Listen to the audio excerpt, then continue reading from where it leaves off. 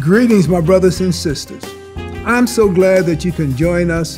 The theme of the week, the Lord is with you. Romans, the 12th chapter and the 2nd verse. Don't copy the behavior and customs of this world, but let God transform you into a new person by changing the way you think. Then you will learn to know God's will for you, which is good and pleasing and perfect. The definition of doing the same thing repeatedly, expecting a different result, is insanity.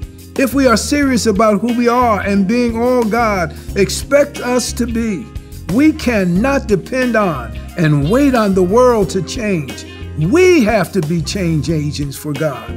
The world may never change, but it does not preclude us who have been chosen by God from being all that we can be.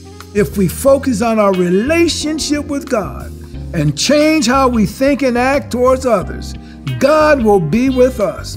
Let us together seek to make a difference in our world. Thank you for listening. Stay tuned for more of The Lord is with you.